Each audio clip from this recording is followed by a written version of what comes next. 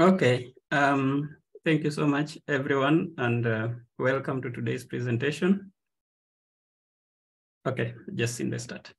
Welcome to today's presentation. My name is Oluoch Agumba. Oluoch, I'm a doctoral student at the University of Bonn here in Germany. I'll be happy to take us through, even though we are only 4 people today, I'll be happy to take us through the third chapter. There's been some miscommunication about the chapter we are handling today. It's going to be the third chapter of the book, Mastering Shiny with R. So welcome, I'll share my screen. I didn't make any significant changes on the, or even at all, changes on the previous group's presentation. So that is what I'm going to go through with a few demos here and there. And then we'll be learning from there. This is going to be my first presentation on book club. So if I go astray, please bring me back to the line. And we are free to interject at any given point so that we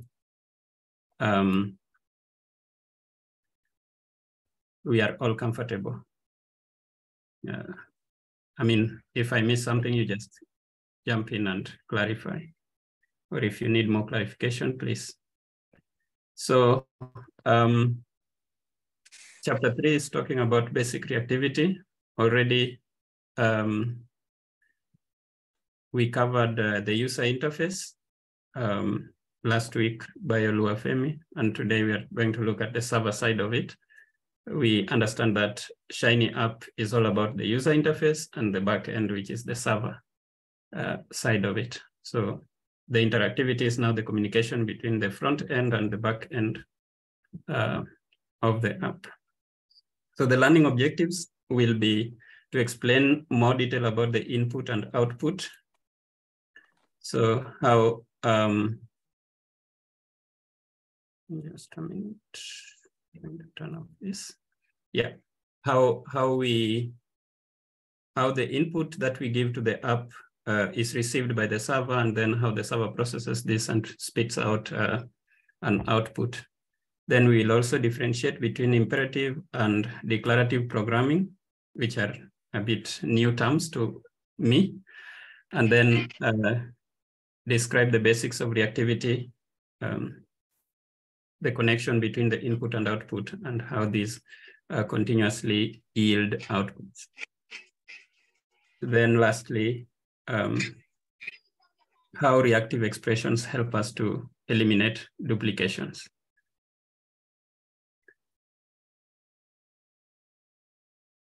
So we have a short recap on this, whereby we talk about R script versus which normally comes as a sequential flow of logic. Like you bring in data, you wrangle the data, you print some output or plot some output of it out of it.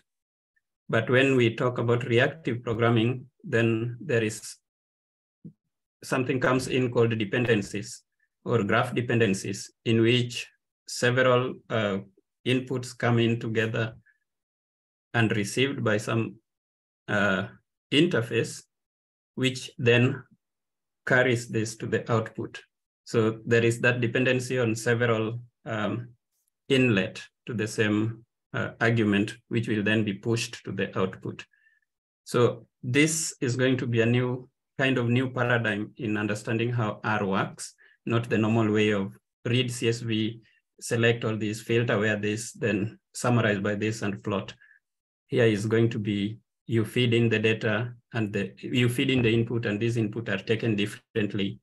And then the server receives it, wrangles it, and pushes out some output. Then, so in this, we are going to learn new things on front end, which is the user interface object, what the user sees, like now the web page we are looking at, or the interface with our mobile phones or ATM machines when we are withdrawing money, what you see, like select language, do this, those are the input. And then the back end, which is what happens at the back, what happens in the server itself. That is termed as the back end of the Shiny app. And normally front end is similar to everybody. That is, it's a bit simple because every user gets the same HTML in the front end, what we see. Of course, there are some differences, some slight situations when the front end can depend on a user. Like we can have the same front end, but once you put your password, then what you can access is different from what another person can access. But that's another level. Generally, the front end is simple and the same to everyone, but the back end depends on what the front end queried. So it's a bit complex when it comes to the back end. Yeah, and I mean, this is now coming to realization. I'm coming to realization that if you're an R developer or a Shiny app developer, we need to have both front end and back end tastes, as opposed to Java, JavaScript, or whichever other programming language where people specialize in the back end, some people specialize in the front end. I think Shiny here, we just have to bring the two together because for the app to run, we need both input and output. But then another important thing is this graphic here, where while the user interface is the same to everybody, when they query the database or the server, then each person receives a unique output, or a unique session is created for each person. So that when somebody manipulates the front end in some way, this does not affect all other users. If somebody changes a slider or changes an input from 0 to 1, it should only be corresponding to their interface. They should only be seeing the output themselves, not everybody else who is also using the same Shiny app elsewhere.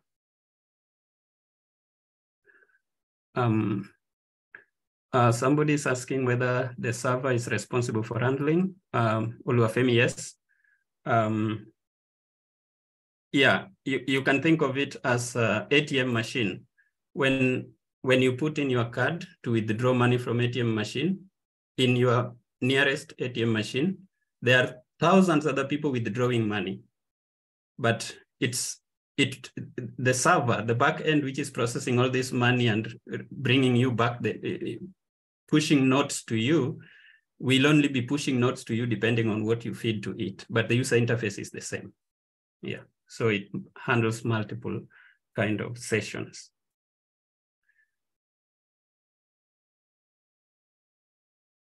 Then a slightly deeper dive into this.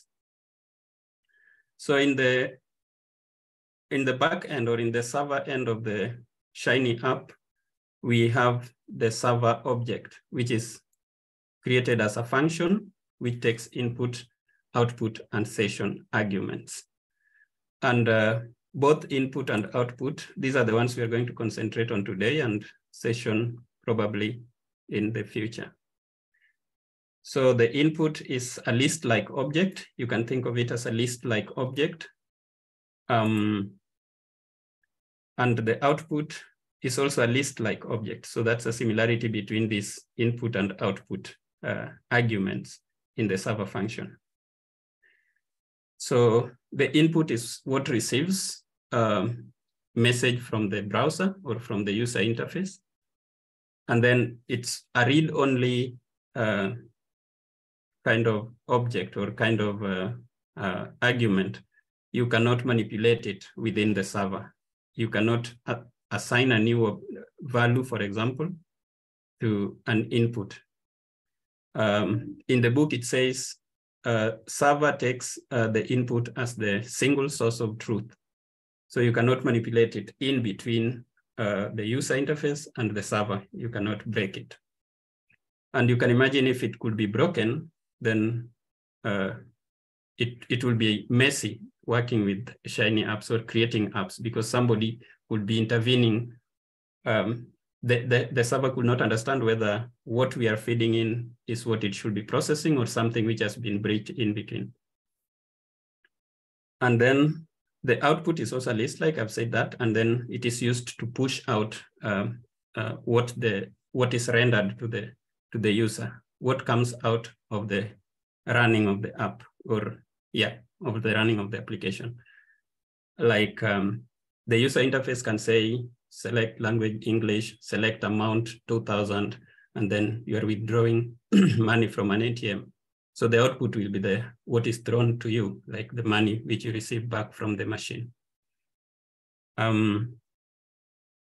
So how these interact is, for example, the user interface, we've talked about this, where we have several kinds of input which can go here: text input, date input, numeric input, several input. And then they have the input ID, like a name and a label. So this label is what the user sees. Is what directs, kind of guides the user on what to put in the name slot. And then text output is what the server will receive from the user interface object or kind of list. So when we are thinking of this as a list object, is whereby, for example, we had another input like numeric input, date input, several inputs going in. Like you select your age, you select your gender, you select something, and then you push it. So all these objects are coming in as a list to the UI. And then they receive it. What is received by the server, of course, it's a function of input, output, and session. But then the output,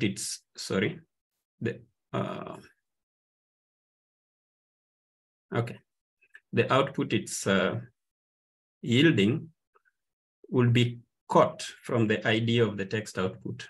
This is a text output or output ID greeting. So it's picking that greeting and rendering it. The function that is used in the server side is render. It's a render, then a function follows it, render function. So it can render text, it can render date, it can render text verbatim, and so many other render options. And then it, of course, paste is a regular function we use, then hello, and then some space, and then input name.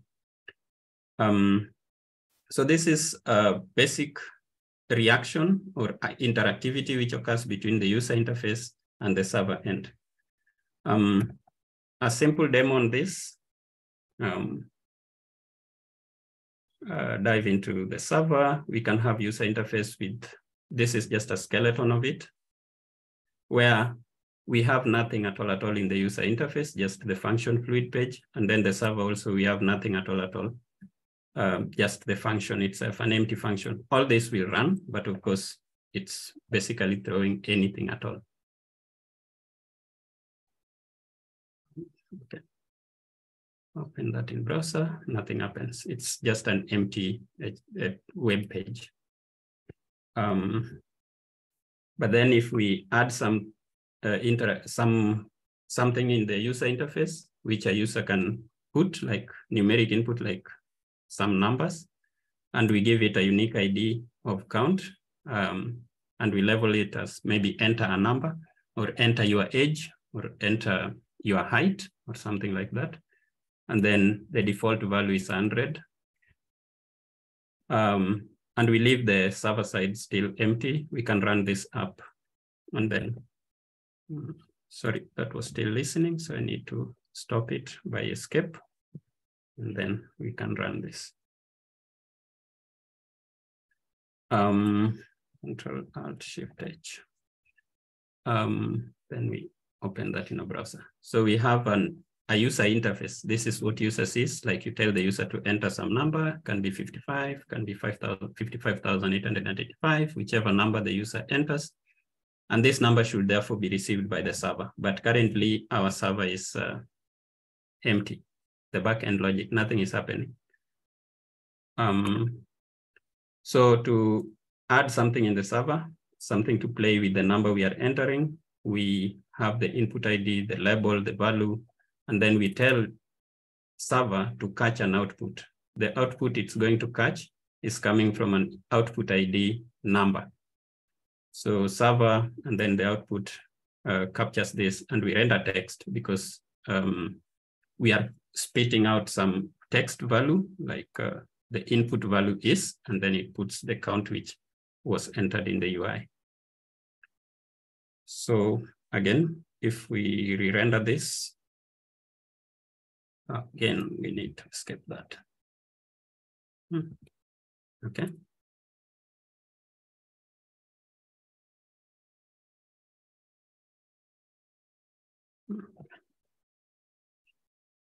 And then open in a browser. So we are now seeing something happening. If we change this number, if we increase it to 101, the input value was, or something like that, was 101. So what the user fed in, it makes some cycle, it takes some cycle. We give it the digit, then it takes the digit to the server function and the server spits it back to us. I mean, the simplest kind of interactivity we can think of at this level. Okay. Then before we get to reactive programming, maybe we look at it from this end.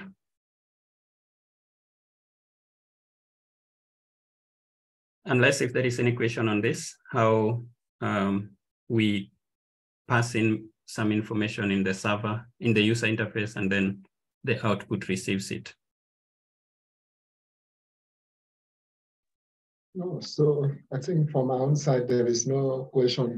I just want to chip in one or two things because from my own experience, looking at the UI, I think we have text outputs, the output ID, greetings. Then looking at the server, we need to make sure that we use the same name tag in the outputs, because at times, if we do not reference the name in the right format, though the app is going to run, but we are not going to get any results in that. Because I just want to chip. Okay. Yeah, thank you so much, Oluwafemi, for that. I mean, yeah, if there is a difference, any slight difference, we are going to see that, I think, in another session, presentation, or yeah. If there is any difference between the ID we have in the user interface input, sorry, what we are going to output, if it is different from what we are telling the server to output, the app will run, but it will not give us what we anticipated. For example, if instead of output number, we just say number with R, without E, but what we have as the ID was number, then this app will run. Yeah. If we run it, it runs. It's not throwing any error. But we wanted to see the number, something like the number entered is, but the number entered is now not showing.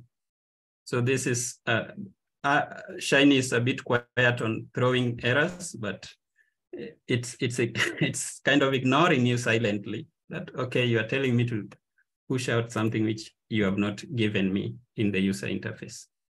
So we must, that one is something that we need to be very, very careful of. Yeah, thank you for chipping in on that. Then there is reactive programming.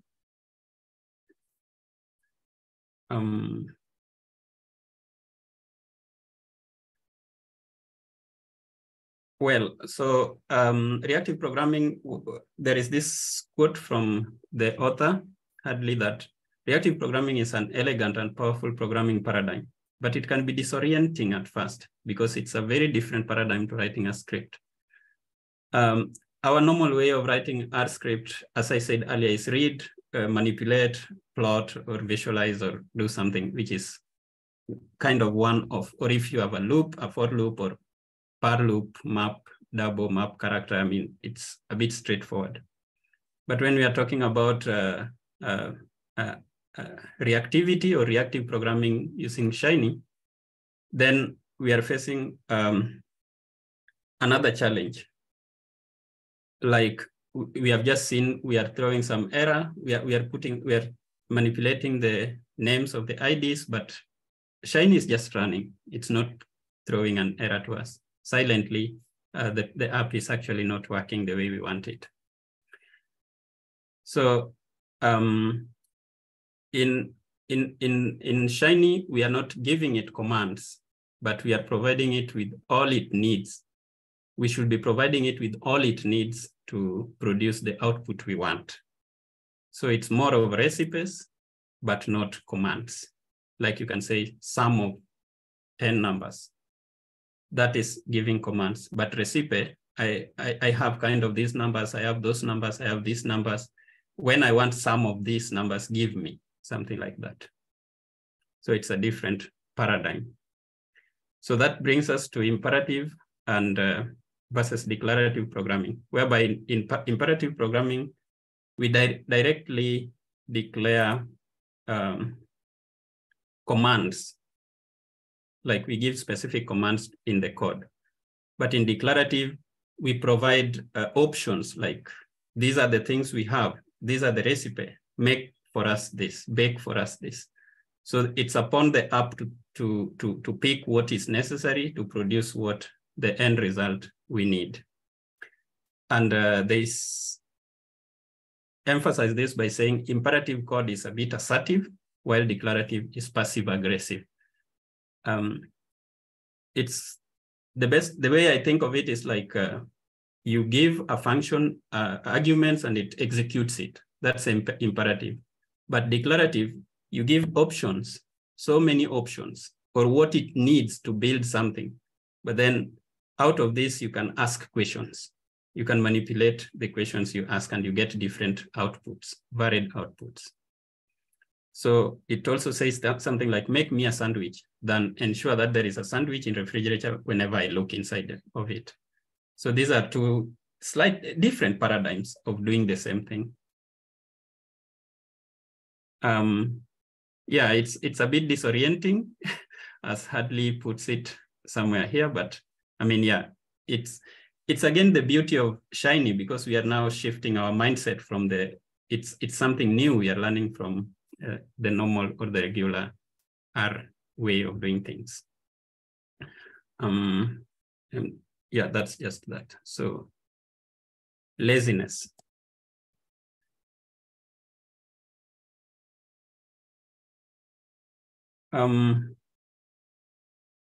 So the Shiny way of doing things, like the reactive way of doing things in Shiny, makes it a bit lazy.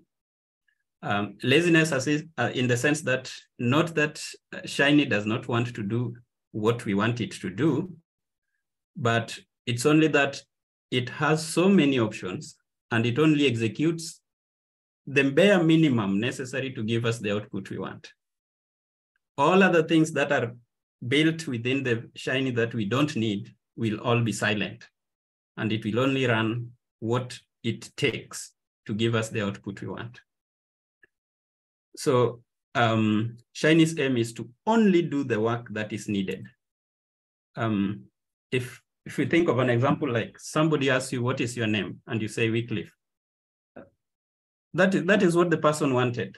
But if you start saying, my name is Wycliffe, I'm 10 years old, I like running, you are never asked those ones.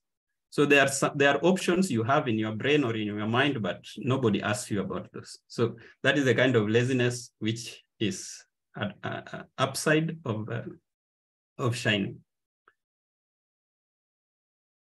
So we get to an app which we are asked whether it will work or not. I'm trying to fit this within the same window so that you see both we all see the library, the user interface side, and also the server side plus the running of the app.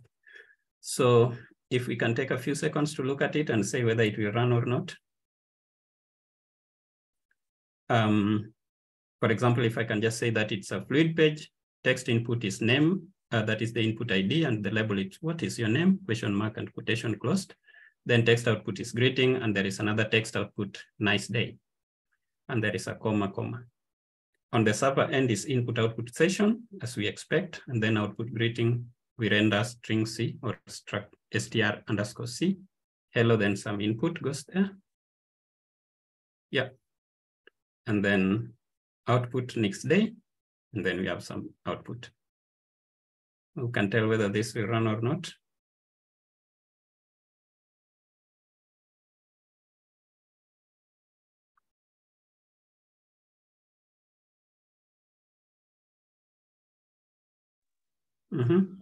I see that there's a problem with the output with the server side.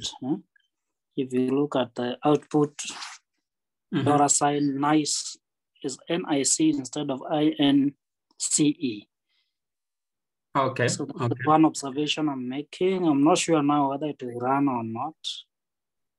But given what you have said about laziness, maybe it will run. I'm not very sure about that. Yeah, I like that. Yeah, you pointed out that there is some error in the object name, in the name from the UI object. What we are catching in the server is not what we declared in the output of the user interface. So, and then you're saying you're not sure whether it's going to run or not. Of course, it's going to run. The app will run. I have the app.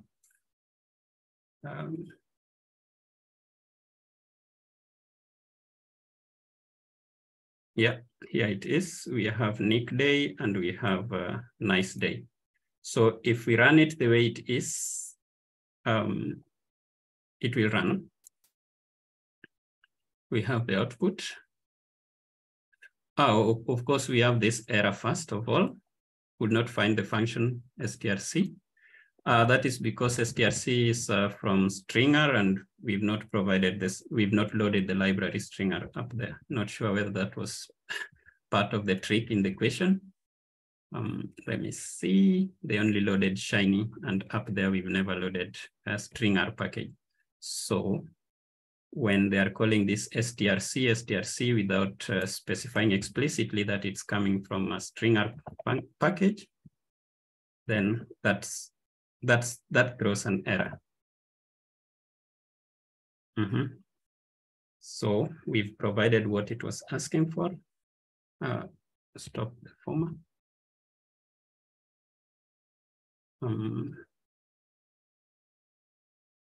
Open it in browser for everyone to see. And what is your name? Yeah. Yeah. It's spitting the output we want. It's running. But the part which is not running is this one here. R is lazy. It knows there is a problem, but not R, but R, the mshiny app is lazy.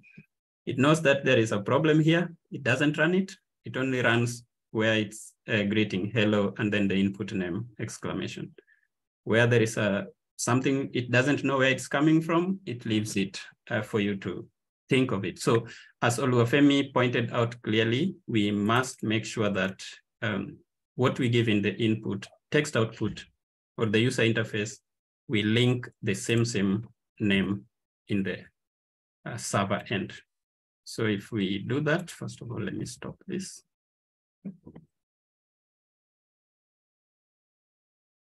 Yeah. Yeah, so we have both of them output, like hello, somebody, and then have a nice day, somebody. So we can put your name, and then immediately we start typing the name. The server is taking whatever we put there. It doesn't know whether my name is W and Y alone. So if I add C, C comes in. When I add L, it comes in and all that. Yeah. Something I also noted is that if you type your name like Wycliffe and then you add another name like that, it's fine. But if you add one space, it will put the space between the exclamation mark and the last name.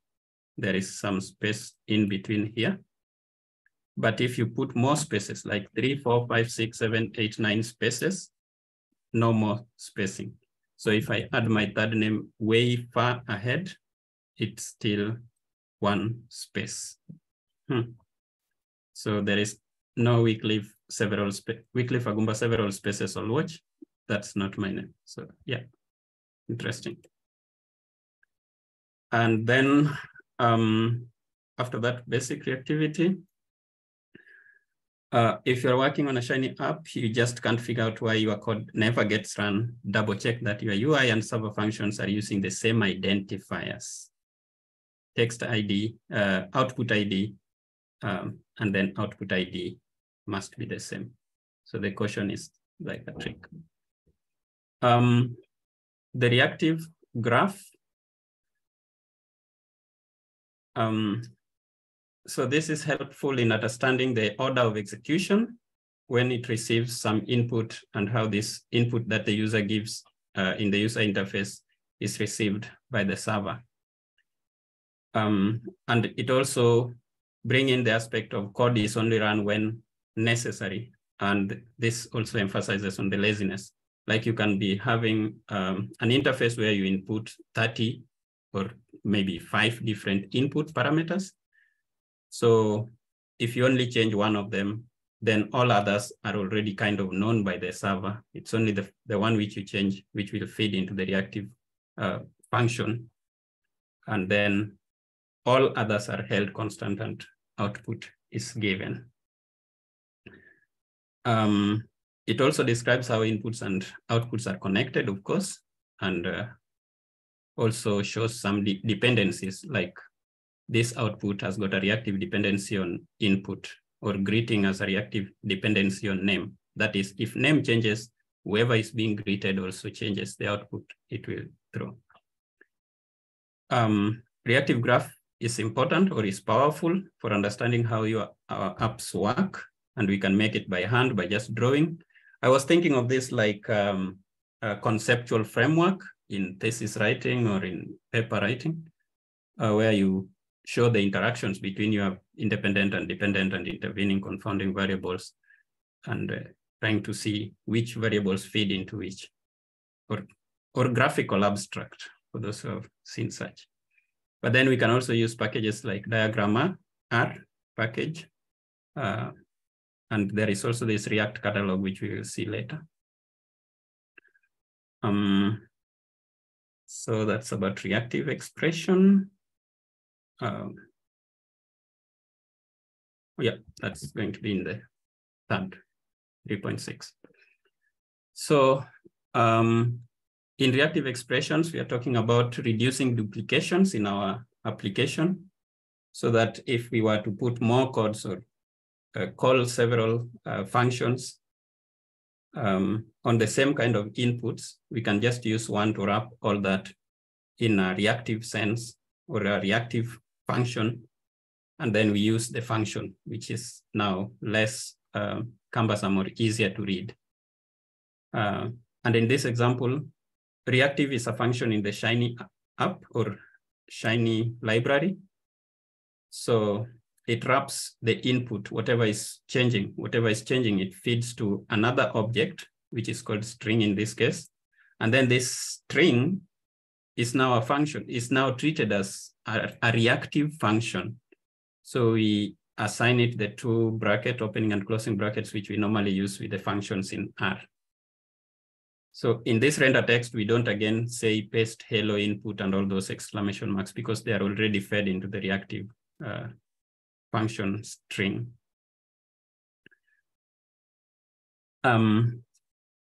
So they are cleaner. That's what they insisted on, that this is now more cleaner or more concise.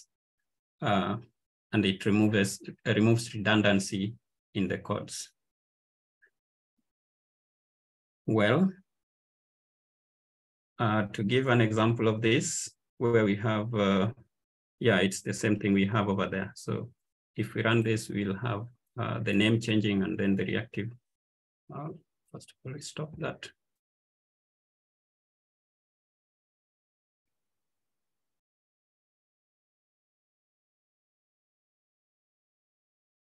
Yeah, just the same thing I said. If we change weekly, if we put in the names here, the reactive expression is picking this, and the string is being rendered from the reactive expression itself, the reactive function itself. There are a couple of exercises. I think we still have some minutes. We can check on this. Of course, we are not yet to the end, but there are some interesting exercises which we can look at. Now, given this user interface, and the user interface is a fluid page where we have an input ID of name and then label of what's your name. And then the text output to be caught by the server is ID greeting. So correct each of the following servers. So we have server 1, server 2, server 3, and then we will run the app. So server 1 has a problem. Can somebody point out the problem?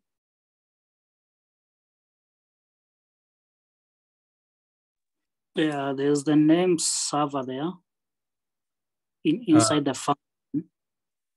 This one? Yeah, I don't know whether that's a problem. Instead of session. Ah, yeah, it's a universal issue all around. Okay, yeah. Oh, yeah. Okay, okay. Maybe the best thing is to run it without addressing anything, and then we see what happens.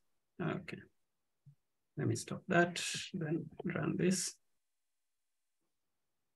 Oh, greeting structure function. What is being called here? We are calling server 1. Okay, modify read only. Ah, okay. Some information, some important information being leaked to us. So maybe before running them, I think we need to, it's interesting that somebody pointed out this already, calling it server instead of session. Anything else? Also, I think line 144, they're having inputs $greeting instead of outputs $greeting. Exactly. Yeah. What server does it outputs? Whatever it renders, it outputs it, and it receives it from greeting. Will our server 1 now work?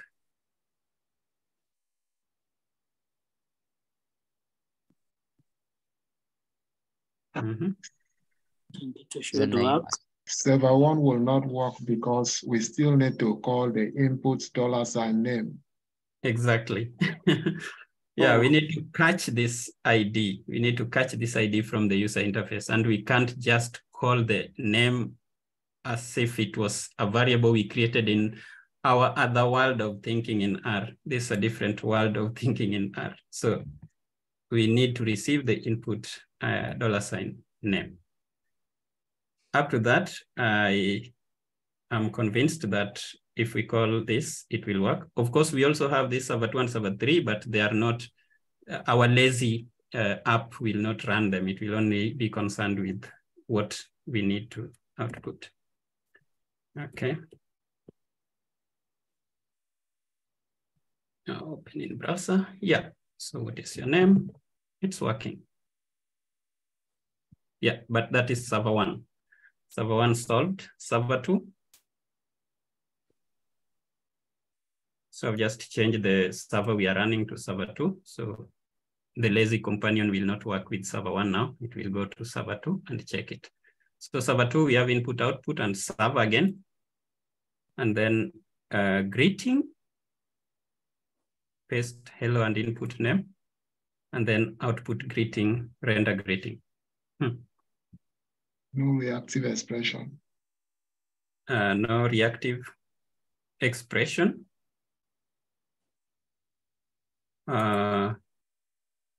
So we need to create reactive here so that greeting becomes reactive and we treat it as reactive, right? Yes. Yeah, because initially, it was doing, it was manipulating the input by creating a new object inside the server. And this is what we said cannot happen, generally cannot happen. Like the only source of truth is the input, the user interface. So it cannot create another object and then render that object being created within the server. Here we create a reactive function, and then we call the reactive function inside as the output of the greeting, which is the text input here. So we can escape the former and then give this shot. Yeah, so that works.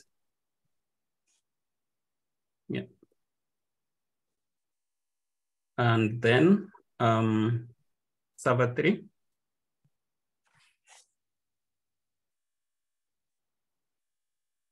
Server 3 has a function input, output, and server. Of course, now we did not interfere with the server. So server and session The lazy companion ignored them. Anyway, we are not using server out session yet. We are still running with the input and output. So probably mshiny is comfortable with that. And then server 3 is taking a function, is a function input, output, and server, then output greeting, which is paste hello and input name. Why would this not work? It's unfortunate that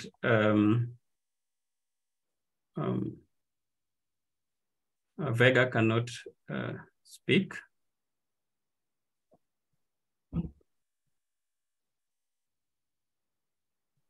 Oh, sorry.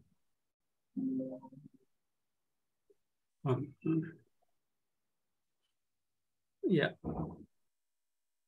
Can somebody point to this?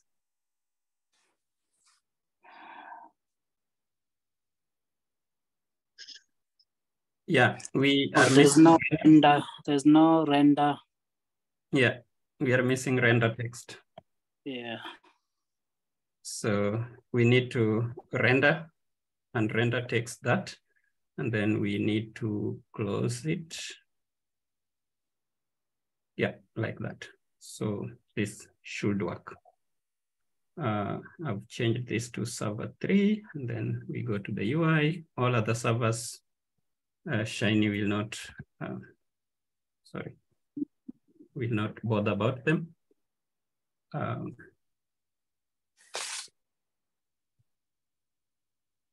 Yeah, this is working. Okay. Drawing. So there are some exercise about drawing. I did some simple ones. Like we have a server. If I can just check on the chart, the input ID. Okay. Okay. Jim, I think it's quite similar, but it triggers automatically. React log. Okay, seems no question.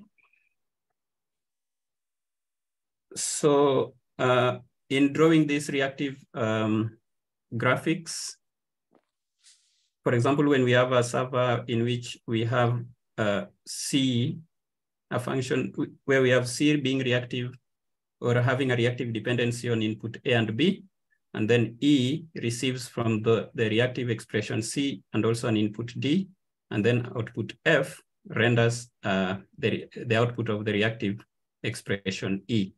So I tried this where we have C being receiving input from A and B, and then this C feeds into E, and the E is receiving reactive expression of C as well as new input D. And then this feeds out to, renders out to F. So the reactive expression E is rendered out in F. The second one was about a server which has X and Y being reactives on input, X being reactive on X1, X2, X3, the sum of those, and then Y being reactive on Y1 and Y2. Then Z renders the two, X and Y. So I thought of X, and then it's now receiving from 3. So it has got 3 ports where inputs can fit, both X1, X2, all X1, X2, and X3, and then they fit into X. Once we have X, there is also Y. Onto this Y, we add Y1 and Y2, and then both of them feed into Z. So Z will only change when any of these changes, because X is a product of this. So if one of these changes, then that is when Z will change, or if either of these changes. Yeah. The last one, which was a bit tricky, started with the D being reactive on C and input D, A being reactive on input A, and then that same A multiplied by 10, the input. And then reactive B, reactive C being reactive, receiving reactive B and C, which is an input, independent input kind of. And then B being on reactive A plus input B. These are not very strange things. It's all about the user interface having some open slots to key in some items, like you key in A, you key in B, you key in C, you key in D. But there is reactivity in the backend, in which what you do with the slot for A and B, with, for example, slot A affects B. So whatever will be rendered in the output or in the final output has got dependency on several other inputs within the framework. So I thought of B being dependent on A and B, but A has to be multiplied at some interface by a value of 10. And then this feeds into C, which receives another slot of C as an input. And then this feeds into D, which also has an open slot for input D itself. Yeah. It was a bit complex. I tried to wrap it around my brain, and yeah, that's the graphic I came up with. I hope this is correct. Okay. So other than the exercises, okay.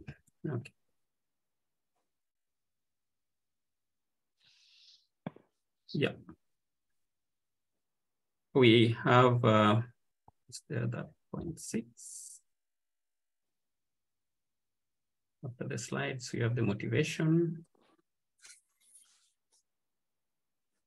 Reactive expression. Yeah, that's still on reactive expression.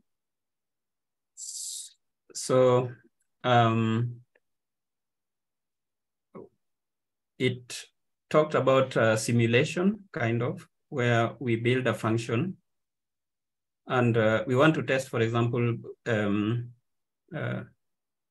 how changes in one thing affects the output.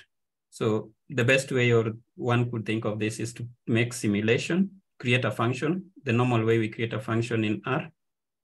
And of course, we start by loading a ggplot library because we will need it down here. So we can, the function can take two objects, x1 and x2, and then another variable which is already specified, argument which is already having a parameter 0.1 as a bin width, and then the limits. So the function builds or creates a data frame with variables x and g, where x takes the numeric inputs x1 and x2, and g repeats x1 to the length of x1 here, and also repeats x2 to the length of x2. So you can imagine over 2-column data frame with first one x1, x1, x1, x1, and then x2, x2, x2, x2. So as the g. Then ggplot builds a frequency polygon using this. And then the bin width takes the bin width, which means the first two arguments are taken as they are, and then code Cartesian with the limits set to xlim. Another thing which happens in this function is another function, which is a t-test function, which takes the two variables or the two vectors, x1 and x2, and runs a t-test. Then an output is printed with the confidence intervals extracted for both x1 and x2. Now, yeah, this normal function, a simple function, but now when we get the data, which is a randomly generated, maybe just take this back to 200, randomly generated 200 values, numbers with a mean of 0 and standard deviation of 0.5, and then build a frequency polygon using this frec poly, which has been created here. Interesting how this frec poly function binds with the geom, which we have from ggplot2 to create the output. So x1 and x2 are those random numbers, vectors. They are vectors, and then frequency polygon will build the polygon, and this will test the we'll do the t-test or compare the two vectors. So we have the output, but you can imagine if we want to tweak this, if we want to change something within this, or even the 200 or this, we need to run all this and then back to this. But this can be simplified in a Shiny app, where we give a user interface. The arguments like, and maybe here we need to make it clear that there is this column function again, so that our user interface is divided into several sections. We will see when we run this up. And the width being set to 4, 4, 4, here 4, here 4, here 4, means, okay, a single face interface or a single user interface is divided into 12 sections, can be divided into 12 sections. So, or 12 columns. So we can set the widths to be 4, 4, 4, and 4 times 3 is 12. So we shall have maximized the use of that user interface. And then the rest are just numeric input with the IDs, the labels, the value, the minimum or the step, which is used to shift from one to the next. Then the server end, function input output, we create a histogram, which is a render plot. And yeah, we render plot on that. And then we bring in the frequency polygon. We also render the t-test, which takes the two RNOM input output. So you can see them here. Then we run the mshiny app. So if we run this as an app, it becomes easier to tweak it, as in to manipulate the values and the numbers and see the output better than if we use, okay, maybe I open it in the browser and then reduce the zooming a bit. Yeah, so this is what we meant by dividing them into 4, 4, 4. The total is 12. So we have some distribution 1, distribution 2, and frequency polygon as the labels for these columns. Then below it, we have the output, the plot output. So whenever we change any of these, we can easily interact with this plot more user-friendly than if we have to rerun the code again and again and again in the user interface, in the normal R setting. Producers and consumers, that's another aspect which is mentioned in the documentation, but I would stick with the input, expression, and output other than producers and consumers. It was too more agricultural than what I find easy to learn. But anyway, somebody can find producers being easier to capture and consumers than input and output. Okay, time is quite moving fast. Execution order, this is another thing which does not matter.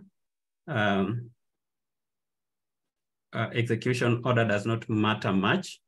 For example, here we are creating a string, which is reactive, and we have paste this, the same way we build reactive earlier up somewhere there. And then we are calling it in the upper line, line 238, instead of line 240.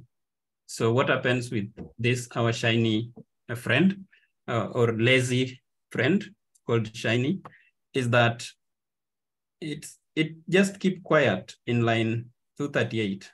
It ignores it because it knows nothing about this string. But when it gets to line 239, it sees that string is a reactive expression. So it recalls, okay, if it's a reactive expression, then I can output this greeting you want. Yeah. So it doesn't matter that we create this up before we call it, or we run it, we write it as a function. This is very strange from the normal R expression. You need to create an object first. For example, if you create an object, A is equal to, is a function of maybe 1 to 10, you need to do that before you say A plus 1, A plus something. You need to create it first. You cannot start with B or B plus 2 if we don't have that B. Oh, seems we had B somewhere in my, yeah, so B plus 2 or plus 5 is an error, B not found in the normal R environment. But in a reactive sense of mshiny up, we can call B, we can write this up or low or below. But I would advise, or I would recommend that we start with the creating it and then calling it later, which is way, way easier. Less minutes, but a very, very important thing left on controlling timing of evaluation. Like sometimes we want we want to manipulate some evaluation or run some app based on time so that we simulate it even more. We leave the app to run the way it, for example, it receives some inputs and within certain period of time, it runs an output, it chunks, it throws out, it spits out some output from the function. So that can be achieved using a reactive timer, and we set time to it, and we create, of course, that's another reactive function called reactive timer. And therefore, whatever it creates here, we can assign it 2 brackets. It becomes kind of a function. And then once it's a function, it then receives the input from this, like R norm or R Poisson distribution or whichever R we use, or run if, and then builds the output histogram. So reactive timer works with time kind of when the time changes, and this time is in milliseconds. Yeah, so 500 milliseconds is like half a second.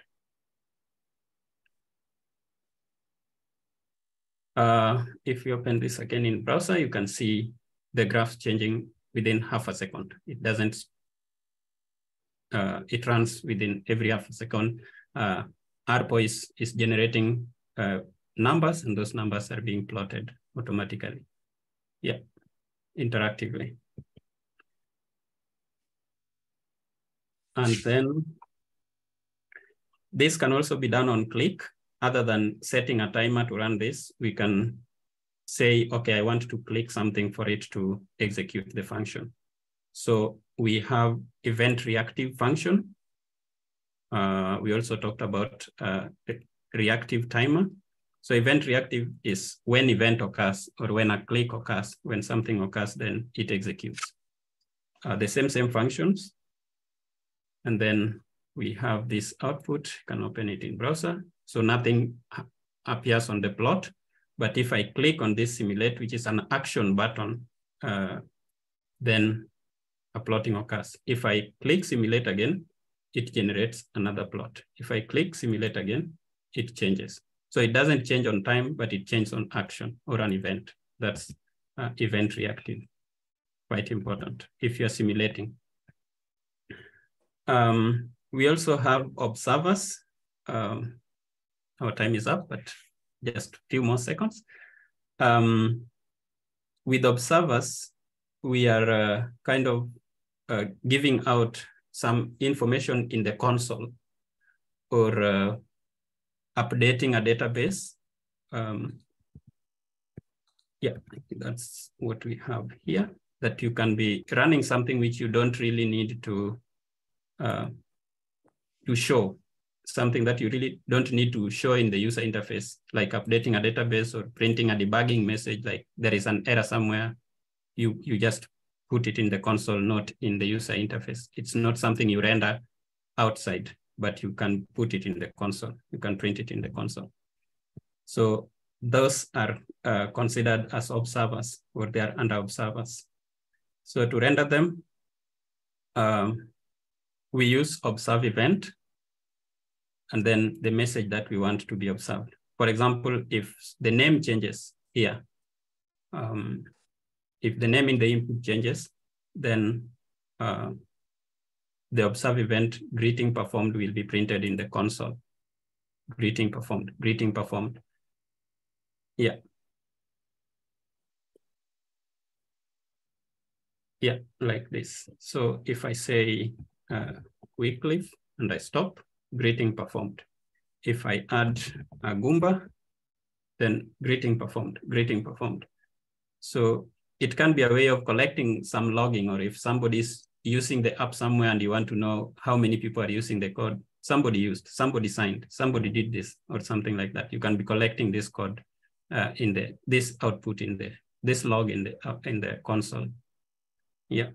So that one, you don't need to print it in the user interface, that greeting performed. The user doesn't need to see that, but you at the back end, you might be interested in getting some information about how the app is being used, some statistics or some information, or yeah, for debugging also. Well, so in a nutshell, I think we have captured what it takes when we are talking about reactive programming, basic reactivity in Shiny app. where the user interface meets the server to generate output. And this can be rendered periodically when we talk of timers, or interactively, where we talk of simulate or event reactive, when you click, when you press, when you do this. And we can also have observers to take note of what's happening at the back of this. Acknowledgements in the book are made to the diagrammer package. I didn't use it in the slides. I just, in the slides I showed, I just used basic normal PowerPoint to build those flows.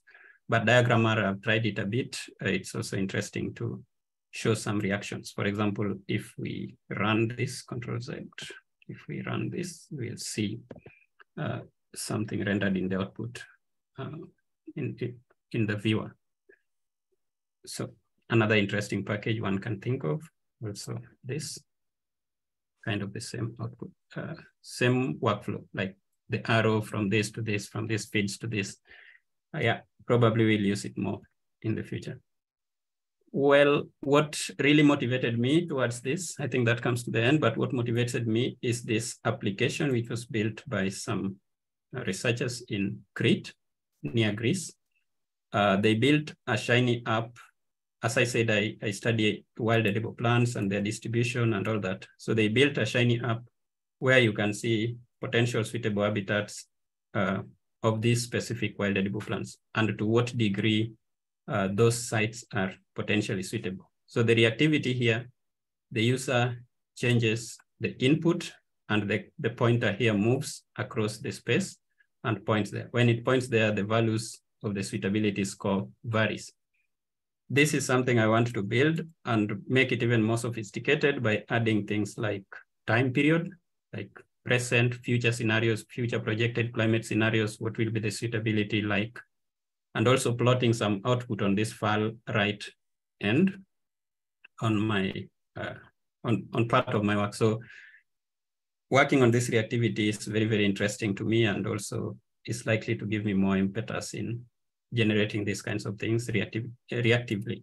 I mean, which makes the output of your work quite simple to understand to the general public. This is also reactive on this. You can move the slider and all of that. I mean, this is available to the public domain. I think I can just also share it in the chat if you want to have a look at it. And yeah. Okay, unless if there is any question, we are 5 minutes past time.